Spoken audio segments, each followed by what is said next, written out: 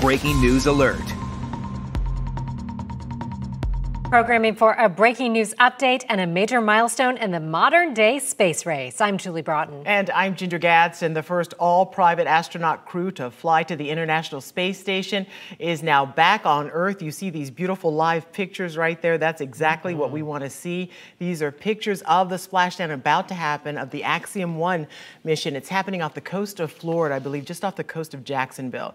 The SpaceX Crew Dragon capsule took the 4-member team to the space station, and now they're bringing them home.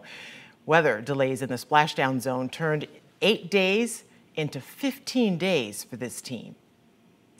They were finally given the okay to undock from the space station last night, beginning their 16-hour journey home, and we are about to see that wrapping up now as you are looking at those beautiful live images of the crew getting ready to splash down off the coast of Jacksonville. Yeah, and we were here when the crew launched from Kennedy Space Center on April 8th, marking the first private charter flight to the orbiting outpost, the ISS.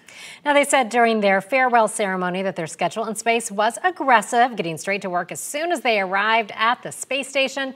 The Axiom crew spent days doing experiments on heart health, aging, and stem cell research.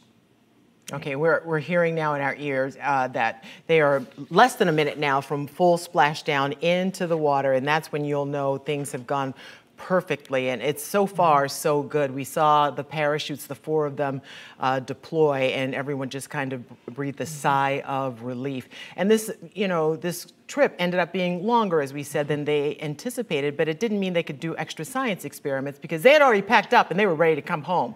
But a lot of rogue weather kept them from splashing down. Yeah, there are 7 recovery options in the Gulf and Atlantic around Florida, but weather has been problematic for all of those for the last several times. There we are seeing the crew as they are there. Now, the seats do rotate as they are continuing their journey down to make sure that they are at the appropriate G level so that all is good in there. The outside of the capsule gets to 3,500 degrees, but of course, they are kept nice and comfortable inside there. Looks like they're enjoying their They're cool as cucumbers in there right now. So, and they were clear about not being called space tourists because they performed many, many science experiments, about 25 of them, equaling about 100 hours of science experiments, and we will all get the benefit of what they did up there in space. So it'll be really nice to hear what they have to say. And there is that splashdown. Perfect. Oh, yeah. That gives you chills to see. It does, it does. Oh, my gosh. As you can tell by the cheers behind us, we can confirm that the Dragon capsule with the Ax-1 crew has splashed down. Dragon Endeavour has returned home with the Axiom-1 crew. Dragon SpaceX, we see splashdown and mains cut.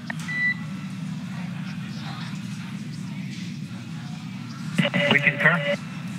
SpaceX recovery ship and team that you see there on your screen has been waiting for Dragon splashdown, and they're now making their way to that location. On behalf of the entire SpaceX team, welcome back to planet Earth. The Axiom-1 mission marks the beginning of a new paradigm for human spaceflight. We hope you enjoyed the extra few days in space, and thanks for choosing to fly with SpaceX. Oh, that's pretty phenomenal. Yeah, what a moment. Again, if you are tuning in expecting to see the Young and the Restless, we are watching the Axiom-1 crew splashing down off the coast of Jacksonville, setting the stage for what could be a busy week in space travel. Yeah, Crew 4 will be the next group headed to the space station. They'll be riding in a brand new capsule. The astronauts themselves named the Freedom. Their launch is delayed until early Wednesday morning at the earliest now. The astronauts are set to replace Crew 3 on the ISS. The Crew 3 is scheduled to return home after Crew 4 gets into orbit. Okay, so the recovery ship is going out there to meet them now. And what I found interesting is that the SpaceX recovery ship is named the Megan. It was formerly the Ghost Searcher, but it's named Megan after Megan McArthur. She is an astronaut and the second woman to fly in the first woman, I should say, to fly in the Dragon capsule.